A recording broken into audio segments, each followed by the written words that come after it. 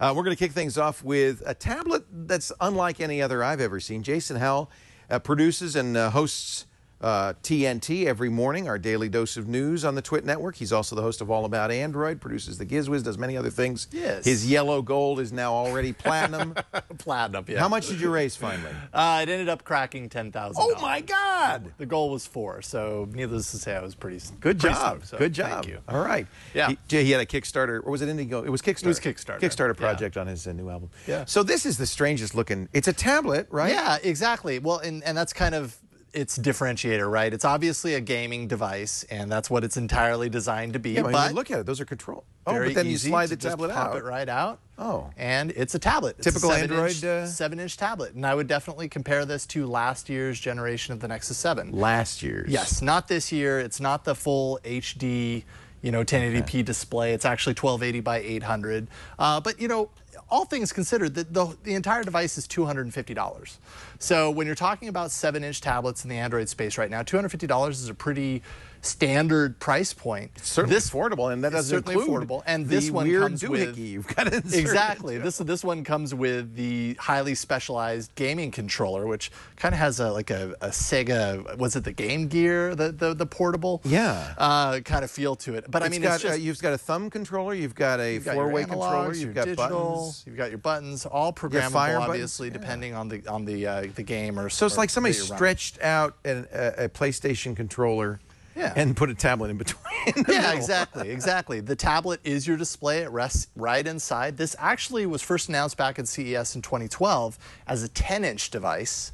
They ended up scrapping plans close to the end of last year and rejiggered it to be a 7-inch device. And they're just now, I think in June, released here for $250. UK availability was just announced for September 27th. So they're starting to kind of get this out there. And yeah, I mean, it's obviously a specialized gaming tablet, and it actually does a really good job at being that. This is definitely for the gamer.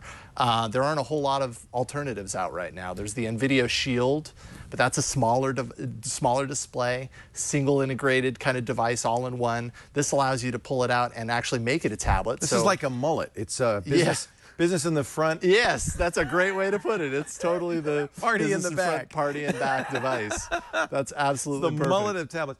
So I see speakers on the bottom. Are those active or passive? Those are. Oh yeah, I don't know if those are active or passive. In other words, I'm asking if the speakers if they're are merely porting the speakers on the back of the tablet, or if they're their own speaker system on it. Man, I'm just now realizing, because I played in headphones because I was playing with this at home. This is the greatest game ever. It's really not that loud, so it must be passive, to be honest, because it's not passing through a very large. Does the thing charge up? Are there batteries? Yes, there's a battery in the tablet, not in the device itself. So it's pulling power specifically from the tablet, which is kind of one of the dings that you have, right? Gaming, especially on Android, and I'm sure just in general, gaming is pretty battery power. Yeah. Hungry. Right. So the battery power, if you're gaming a lot using this, it's not going to last as long as maybe, you couldn't just compare it to like your smartphone lasting all day, right? It's a different use case. You still have access to the power port, the charging port at the top there. Is that right? Yeah, so the charging you could port, plug it in. Oh, no. You could. So this is the USB power on the bottom, right? Oh, okay. So it's what actually connects into this device. So you can't charge it while you're using it. You have this little port back here, which is kind of hard to see. Right. So you could plug this in and just continue to power your play. But so let's see. I want to see Crazy Taxi. It's one of my all-time favorite games. I thought the Android point of it was very good, but its controls are very tough to use on the standalone tablet because you're steering with the screen. It's one of those weird. Exactly. So, I mean, obviously, just using like these the arcade controls. Game. Look at this. Yeah, it's fantastic. I love this game. I was so happy when it came out for Android. So, yeah, you've got your. Was it the Genesis? What was this on? Or the? This was on original Xbox. It was on the Dreamcast, I believe, initially. That's and what then it was. they ported it to other versions as well. Oh, look how easy that is. But yeah, I mean. I'm not a huge fan of touchscreen controls. I don't know if there are many people that really are, that would prefer it. I'm obviously playing horribly right now. I bought this game just to play it because I have such nostalgia for it, but playing it on the tablet was very unsatisfying. I'll go ahead and turn that down. Actually, the speakers are reasonably loud enough. Yeah. They're loud enough. Performance is great. I played a number of games, and they actually have a list. It's a Tegra 3 processor inside. Okay. So you get access to Tegra Zone, which is kind of its own marketplace designed for Tegra-supported games. So there's a bunch of games there. If you go to the Wikipad site, there's over 100 games that are listed that have support right out of the box, which basically means the developers have built-in support for these controllers and mapped things accordingly.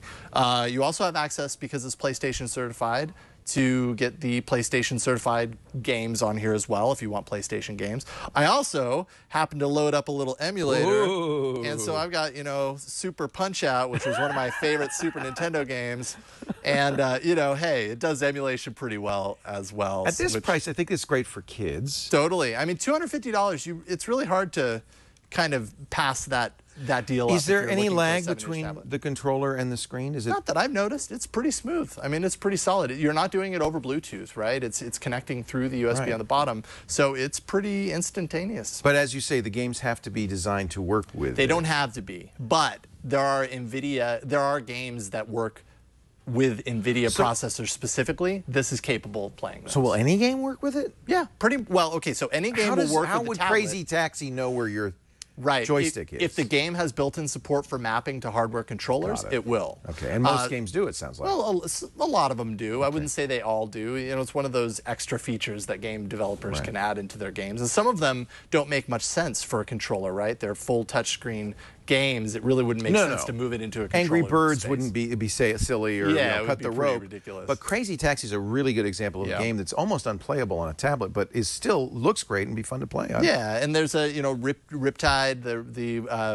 Riptide 2 GP, which or GP2 rather, that just came out, which is more like a water skiing game. That was a fun one. I remember that. Plays really well on here, and there's a number of different ways that you can play this game where you aren't using the touchscreen, where you can kind of bend the controller and everything. But of course, with this, you can use these controllers on the side and play it. And yeah, I mean, it's fantastic. If what you're looking for is a device that can play some of the Android games, and there's a lot of them that are coming out these days, and play them natively the way you're used to playing on a console, I think this is a pretty darn good piece of gear. Let's get the pros and cons. So the pros, let's see here. Let me refer to my fancy piece of paper here.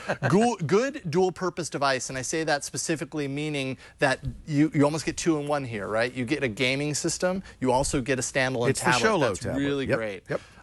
The controller's actually really well built and very comfortable to use over time, and you get that extra gaming access, that access to the PlayStation certified games as well as the Tegra Zone games.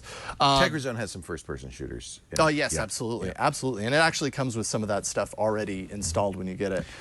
Cons, it is obviously pretty bulky. You got to be okay with that, and heavy. It's portable, but could you see yourself really throwing this easily into your backpack and not, like it's just not like super small and portable. Yeah, it's bigger than a 3DS or something. But I think you're kind of okay with that if you buy something like that. Controller support sometimes can be a little tricky. We kind of talked a little bit about it. Even on supported games, sometimes the menus still require touchscreen.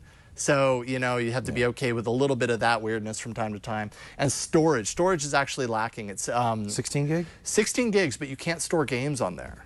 What? So it has, 16 gigs of internal and it has SD an card, but you can't store games on the SD card. So you're limited to 16 That's an Android gigs. flaw, frankly. Absolutely. It's hard to ding the device specifically for that, but being that it's a gaming device, having 16 gigs right off the top when that's a limitation might be a downside. And you don't ding it for Android 4.1 for Jelly Bean 4.1? It's not the latest. It's not the latest. They were kind of slow out of the gate with this device initially, so I'm not surprised that it's still stuck on 4.1. It didn't really bother me that much. It's still Jelly Bean, so yay for that. At least it's Jelly Bean. Yeah, exactly. And I'm sure it'll get upgraded at some point, although I haven't seen any specific news for it. Try, buy, don't buy. What do you think? Man, I was right in between try and buy, but I think I ultimately just opted for buy. I mean, really, at that price, why not? $250 is not bad for what you get here, and you get the multi-purpose. You're not just locked into a gaming. Yes, it's the tablet and the controller. I think for a kid especially. Yeah. I mean, like a 13, 14-year-old. I think that's a great device. Yeah, totally. Yeah. I had a lot of fun with the Wikipad. Good for them. Thank you, Jason Howell. Absolutely.